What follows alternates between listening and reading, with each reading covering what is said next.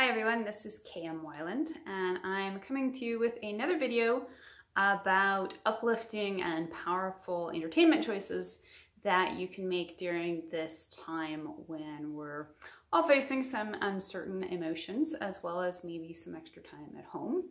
I know that I've already seen many people, myself included, who are seeing this as an opportunity to maybe actually tackle our existing to-be-read piles, which for me at this point is literally a pile that is as tall as myself, and maybe actually making a dent in that.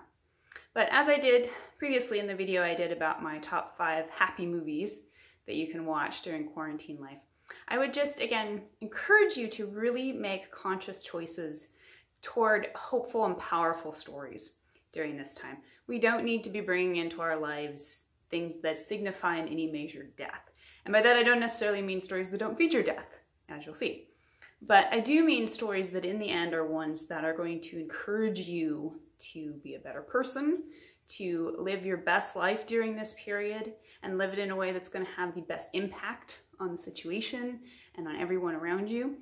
And also hopefully in a way that's going to prepare you for amazing things that are going to happen after this is all finished. If you're a writer, maybe this is the perfect time to really start thinking about the kind of stories that you want to put out into the world and start reading those stories to get a feel for how to create them in the best way.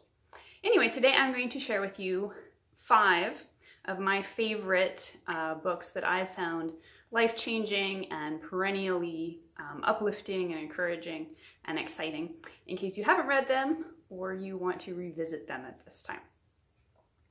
The first one I'm going to talk about is, as I said, a book that definitely features death.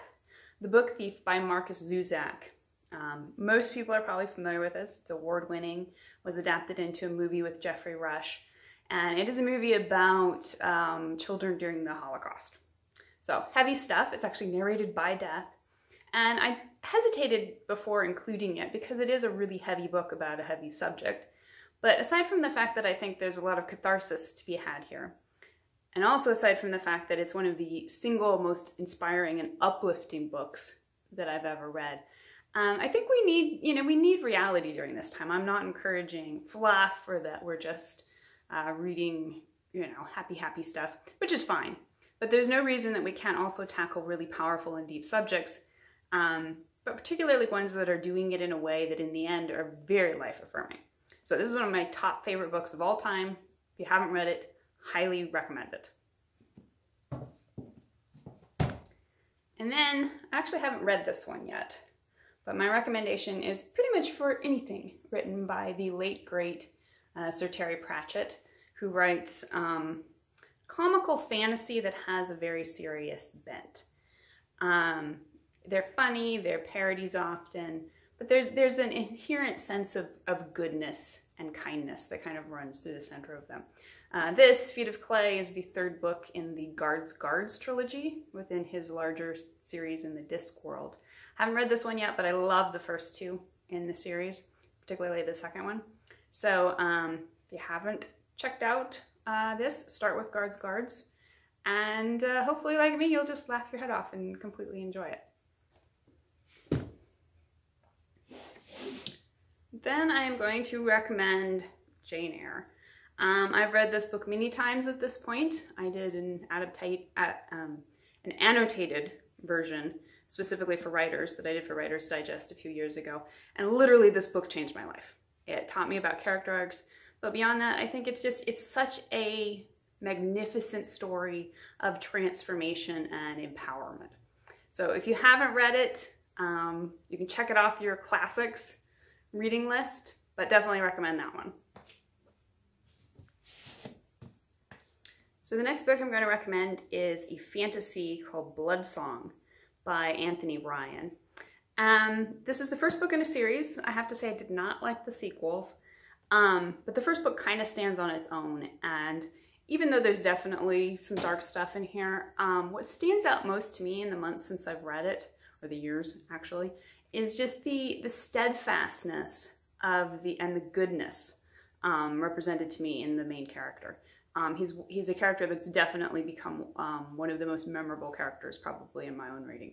So if you like fantasy, totally recommend this. You can decide if you want to go on, but I don't think you have to. And my recommendation probably would just be to stop here because it's such a great book on its own. And finally, I'm going to recommend a book I'm actually reading right now on Kindle. The Splendor Falls by Susanna Kearsley. Not necessarily recommending this book because I just started it and don't know if it's great, but I love Susanna Kearsley and she just seems like the perfect author for me to be reading right now. Her stories are nominally romances, but they're really historical stories that are just rich in historical detail and dive really deep into particularly medieval time periods. If you want to be swept away to a different place, and particularly a place that's represented by gentleness and goodness, nobility, honor, that kind of thing, definitely recommend her stuff. She's slow, she's what I would call leisurely, so you have to be patient, just kind of roll with it. But at the same time, there's something very relaxing, I think, in that. So this is just a pleasure read for me that I'm really enjoying right now. It just totally fits the bill. So those are my top 5 recommendations for reading as you're tackling your TBR piles right now. I would love to hear your own suggestions that you could share with me and with the others who will be watching this, whether it's on Facebook or Twitter or YouTube. Please share your own top recommendations for stories that we can use to find empowerment and encouragement during this time in our lives. I hope you all stay safe and healthy, and I will talk to you again later.